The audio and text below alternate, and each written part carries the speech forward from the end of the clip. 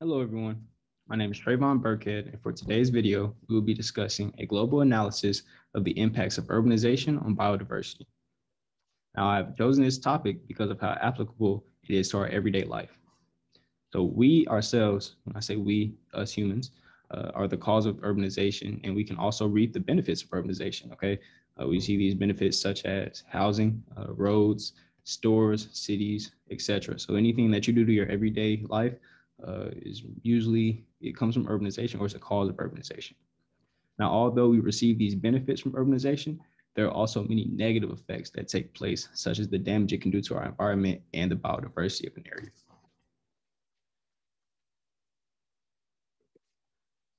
So before we go any further, I'd like to just outline what we'll be going over today. So first, we will start with introducing urbanization and its effects on biodiversity and the ecosystem. Next, we will go over the study and the goal of the study.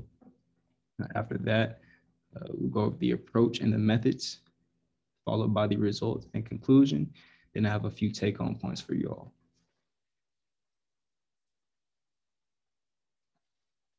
So a little bit of background information, okay? What exactly is urbanization? So urbanization is the process of making an area more urban. So urban areas house the majority of the world's population, and there has been a certain interest in researching urban ecosystems. For many, urban areas are sometimes viewed as concrete jungles. I know we've all heard about New York. That's a pretty good picture to have right there. But these urban areas are viewed as concrete jungles with multiple organisms dominated by non-natives and homogeneous taxa across each region. So I have a few important vocabulary words that you can see in the parentheses, starting with urban sprawl, impervious surface, green space, anthropogenic factors, and more. All right, so we'll start with urban sprawl. Urban sprawl is exactly what it sounds like, okay? It is the expansion of urban areas, okay? So we'll take Atlanta, for instance, okay? So we have the metro area, which is right inside of 285. And then we have, all of these different cities. So let's say like you have Marietta, yeah, Gwinnett isn't a city, it's a county. But we have all these different cities on the outside of the metro area, and that itself is urban sprawl. It's when these urban areas are starting to expand from the inner city. Okay. Next, we'll go over is the next vocab word we'll go over is impervious surface. So, impervious surface means those surfaces in which do not absorb water. Okay, they are not permeable. They consist of all buildings, parking areas, driveways, roads, sidewalks, and almost any area of concrete or asphalt. So basically anything that has a surface that will not allow the infiltration of water to occur is going to be classified as an impervious surface. Next, we'll go over green spaces. This is a very important vocab word. You'll hear green space a lot through this presentation. So green spaces are an area of grass, trees, or other vegetation which is set apart for recreational, aesthetic, or environmental purposes in an otherwise urban area. For example, any of my Georgia natives, we have Piedmont Park, which is probably one of the biggest parks in Georgia. That is one of our urban green spaces. Yeah. Lastly, the last vocab word we'll go over is going to be anthropogenic factors. Anthropogenic factors constitute the primary causes of species declines, okay? The endangerment and extinction of those species also. This happens through land development, overexploitation, species translocations and or introductions, and also pollution. You cannot tell all of these factors do involve human involvement, or they only come because humans are involved. So some of the questions that you should kind of ponder while we're going through this PowerPoint are, why should we care, right? What importance does this serve to me? Should we stop this? That kind of goes hand in hand. Why should we care? But should we stop this trend of urbanization from continuing? And then is urbanization even completely bad for the ecosystem and or biodiversity? So all great questions to ponder while we go through this PowerPoint, and you might be surprised by some of the information that we find. And last but not least, for the background information, some of the major themes that you'll be seeing throughout the PowerPoint. starting with the development of cities and the inclusion of green spaces. Then we have biodiversity of given region, and lastly, the conservation of nature.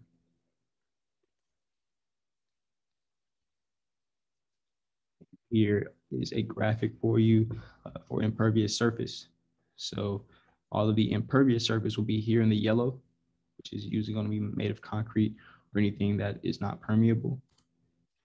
And all of the green is going to be pervious surface, which is going to be our regular green spaces, our land that water can, go through. And this bottom picture right here is just a green space, similar to Piedmont Park. So on to the study and the reasons for the study. So the name of this study is A Global Analysis of the Impacts of Urbanization on Bird and Plant Diversity Reveals Key Anthropogenic Drivers. So the reasons for this study, okay? Over half of humanity now lives in cities, which cover less than 3% of the Earth's terrestrial surface. Cities are often located in naturally species-rich regions where native species are threatened by an array of anthropogenic factors, including habitat loss and species introductions that present serious conservation challenges. Now, cities are novel ecosystems. They are characterized by fragmented and disturbed environments with high densities of fabricated structures and impervious surfaces with strong heat retaining abilities. And these elevated levels, and they will have elevated levels of resources for these species-rich regions. In particular, the invasions of exotic species owing to human medicated or mediated biotic interchange and extinctions of indigenous native species owing to habitat alteration and destruction may lead to a gradual replacement of native biotas by locally expanding non-native across the world's cities. So basically, we'll have exotic animals coming in and taking over for the non-exotic or for the native species, which is not something that we perfectly want, okay? So the goal of this study is, as urbanization continues to expand, efforts directed towards the conservation of intact vegetation with urban landscapes could support higher concentrations of both bird and plant species. Despite the declines in density of species, cities still retain endemic native species, thus providing opportunities for regional and global biodiversity conservation, restoration, and education. So we really just want, what they want with this paper is it's a descriptive paper, okay? They really want us to gain some knowledge so that we can go forward and even possibly, change some policy that is surrounding this urbanization and urban development. So a quick introduction of the study. They decided to examine the status of bird and plant diversity in the world's cities, homogenization of biota, and the density of species relative to estimates of non-urban levels, and the anthropogenic and environmental correlates of density of species in a city. Now, the density of bird and plant species has declined substantially. Currently, we only have 8% of native and 25% of native bird species and 25% of native plant species are currently compared with the estimates of non-urban density of species. The current density of species in cities and the loss of density of species was best explained by the anthropogenic factors such as land cover, city age, rather than the non-anthropogenic factors such as geography, climate, and topography. So the approach of this study was a bit different, right? This is a descriptive study. So there was not a true hypothesis that they tested. It was more so they gathered a bunch of surveys and wanted to see what the trends were. Okay, so to facilitate the global scale comparative studies of urban biodiversity and analyze the global consequences of urbanization on biodiversity, they compiled urban bird species lists for 54 cities and citywide floras of spontaneously established vascular plants for 110 cities. Okay, so 54 cities for our birds and 110 cities for our plants. The list encompasses 36 countries on 6 different continents and 6 different biographic realms. We'll see these biographic realms in the next slide when we get to our methods. They'll have 6 different realms. Each one has their own different kind of climate and environment. So yeah, this study also has a high level of importance because it is one of the few studies that looks at the global effects of urbanization instead of looking at a single city or region. This study is also important to note that this study represents the current largest global compilation of urban diversity or urban biodiversity to date. So, okay, so next we will go over our methods. So they had 3 steps into their methodology. So first one being biological data. So biological data consisted of a city list of birds and plants that were obtained from literature, databases, and expert surveys. Plant list included surveys of natural and spontaneous vegetation collected since the 1950s. The bird list included all species recorded during surveys conducted since the 1990s that used standardized methods. Data sets were complete lists within the administrative boundary of a city. So if we're talking about Atlanta, Georgia, right? We're going to talk about more so the metro area and maybe not North Georgia or South Georgia that's closer to the Carolina or Tennessee line or the Florida, Alabama line. We're looking at more so the metro area where everything's going to be more urban. Vagrant and accidental bird species were excluded by experts from each region, and each species was assigned as being exotic or native to each city using a BirdLife International Range map. Plant species were designated native or exotic also to each city after consulting the literature and experts from each region. That's going to be very important when we get to our graphs because they wanted to compare how the native species were doing in their urban areas compared to the exotic or invasive species that are coming in because of the exotic plants that attract these new animals. So for method B, which is the patterns of urban diversity. So this is the part of my biostatistics, guys, where we get into the t-test and our parity test and everything. So they use several different metrics to examine the structure and composition of urban bird and plant communities for all cities combined and by biographic realm. They examined the representation of urban biotas within the world's biota using the BirdLife International Taxonomic Checklist and a global list of vascular plant families with estimates of species richness compiled from multiple sources. Now, this helped examine compositional similarity among cities using a hierarchical cluster analysis. Now, the clustering method that was used calculated unweighted pair groups and arithmetic averages, and they identified the most prominent clusters using an adaptive branch pruning technique, okay? All analyses were conducted in the statistical package. For my stat guys, the software is RV 2.15.2. The hierarchical cluster analysis was conducted using the hclust function and the stats library of the cluster identification using the dynamic tree cut library. Basically just saying they ran a bunch of tests to put these clusters together and understand how the non-native species compare to the native species. So for point C, the predictors of urban diversity. So they considered 13 different predictors of the density of bird and plant species and change in densities of bird and plant species from non-urban levels. Land cover was expected to be an important predictor of the density of species as it defines the quantity and quality of suitable habitats within the city. The land cover variables and all non-anthropogenic variables were estimated within a 15 kilometer radius of the circle city center. So we'll go back to our Atlanta analogy. If we have the metro area, we're talking about 15 kilometers out, we'll say as far as Marietta maybe. So everything is going to be within those bounds. They log transformed the 4 density estimates and 8 predictor variables to improve the distributional properties. They also evaluated variables for multi-culinary and singularity use of variance inflation factors, where variables with the VIF5 indicated from concern. So before we go into, actually we can go ahead and go to our next one. So here is just kind of a map of the cities that were used and surveyed in this study. As you can see here, there were a total of 147 cities used. And as our map shows, all of the cities in red are just going to be for birds. All the cities in blue are vascular plants, and the cities in black would be both plants and birds that were surveyed.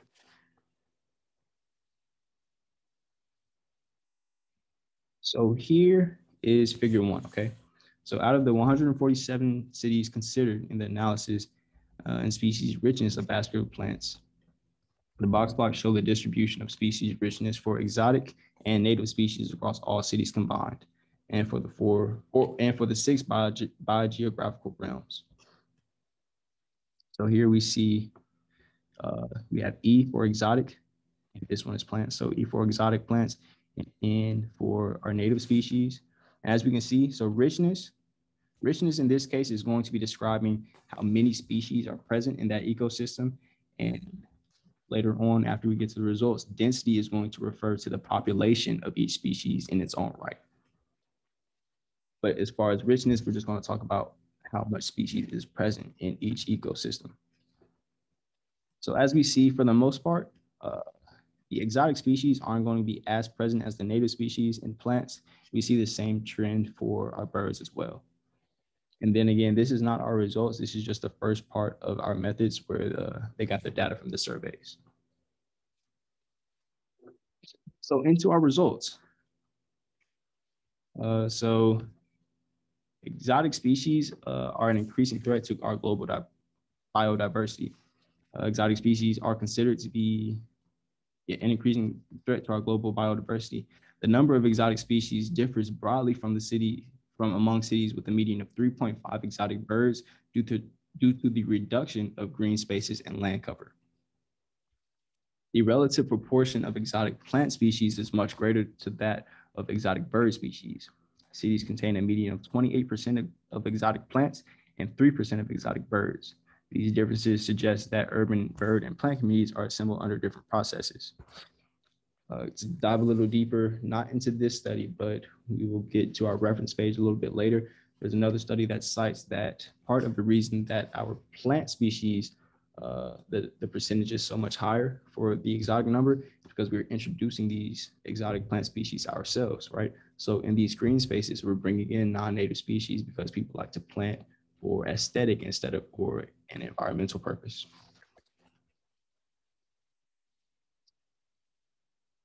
Anthropogenic factors have played a big role in the decrease of richness in species of an area. So in our cities, we found about 36 birds and 65 plants identified by the IUCN Global Red List as threatened with extinction.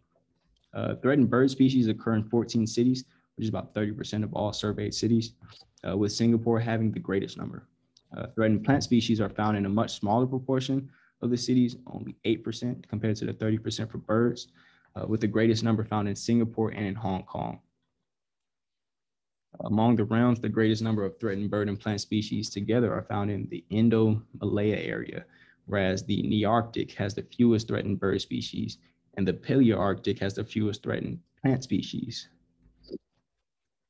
So clearly, human-mediated global biotic interchange has played, a considerable role in the development of urban plant communities. Like we said, people are bringing in plants for aesthetic as opposed for what's better for that realm or that environment. So although the analysis thus far positive indicators of the ability of cities to support diverse biotas, we found an extensive decrease in the density of species for each cities when compared to the estimates of non-urban density of a species. A median of 8% of non-urban density bird species is currently found in these cities. This differed among realms. And we will actually see this in the next slide. So here we have density, right? So it's going to be different from this figure 2 and figure 1 is figure 1 went over richness, which is going to be how many different species are in the area. Now we're going over density of bird and plant species. So we're looking at the population numbers. So here we have N for native and A for native plus exotic, right? So for our native plant species, you see the density here. Our native species is the trend here is that the native species is going to be a little bit lower than the native plus exotic. The only reason for this is because the exotic is added to the native, we'll see a higher number. Like we said before, I believe 28% of exotic plant species are been added to the native species number.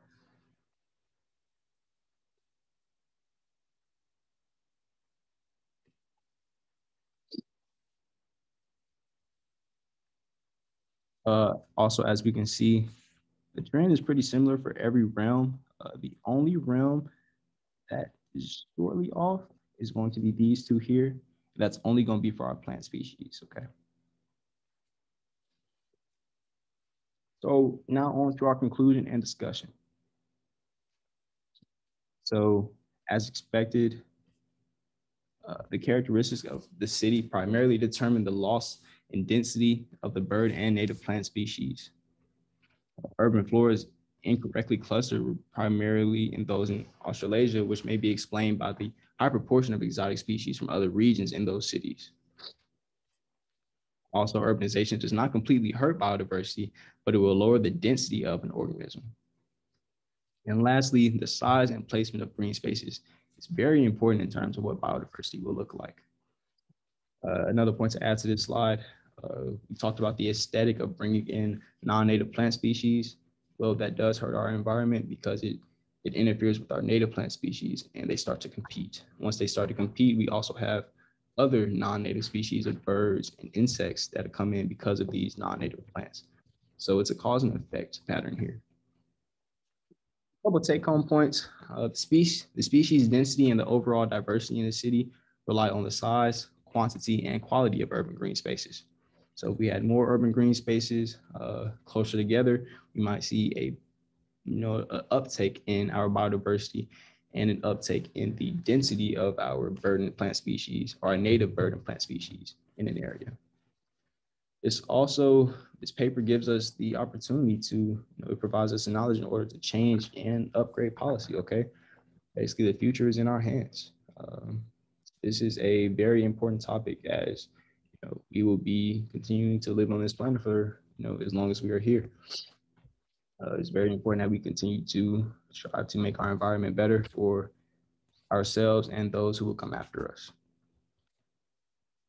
Here are my sources. This is my main source, which is what we went over for the majority of the PowerPoint. These sources right here help me with my background information on urbanization.